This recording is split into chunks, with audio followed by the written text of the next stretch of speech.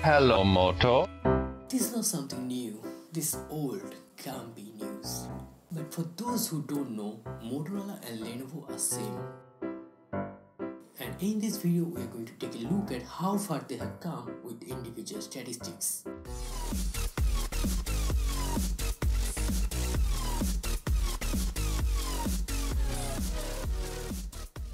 So back in 2011, Google bought Motorola for $12.5 billion. And after 2 years, they sold it to Lenovo in just $2.9 billion. So why Lenovo bought Motorola and why Google sell it? Obviously, they want a solid market in US.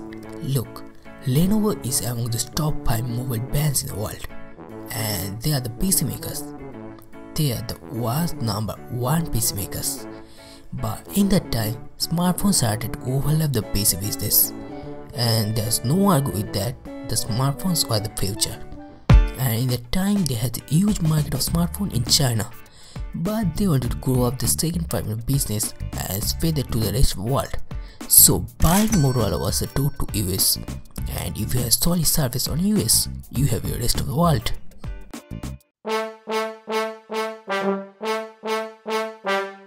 So after buying Motorola in 2011, the users thought that it is a revolutionary step.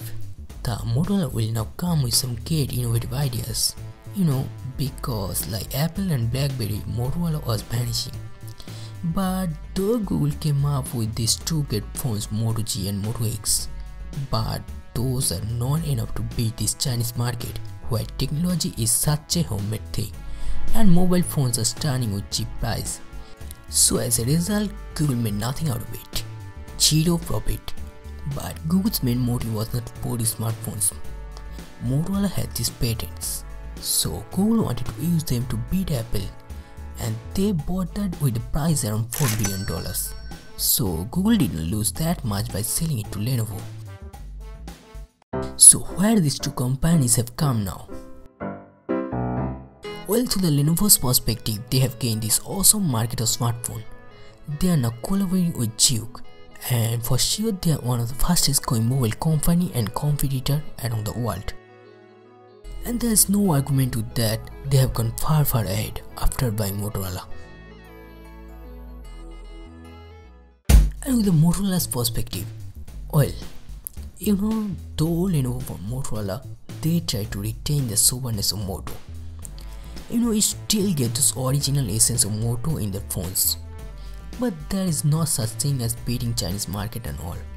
Motorola became the boring smartphone with a high or super high performance. And in the case of Google's journey after that, well, we all know that. On the first day of Christmas, my true love gave to me a partridge in a pear tree. On the second day of Christmas, my true love gave to me 2 turtle doves and a partridge in a pear tree. On the third day of Christmas, my true love gave to me 3 French hens, 2 turtle doves and a partridge.